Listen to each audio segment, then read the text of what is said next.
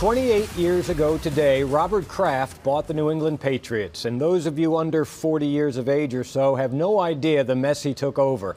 In the 5 years prior to Kraft's purchase, the Patriots had won a total of 19 games for 5 different head coaches. The league took control of the team for a while and then gave that control to James Orthwein, who wanted to move the team to St. Louis. There were legal battles, off-field scandals, dysfunction at every turn, and a dilapidated stadium in bankruptcy. It was so bad, Kraft almost moved the team to Hartford, Connecticut. They never got to a groundbreaking, but there was a pep rally in Hartford where Kraft gave Hartford's mayor a Patriots jersey. Kraft had signed a deal with the Connecticut governor, but he smartly included clauses that allowed him to back out without penalty, which he ultimately did.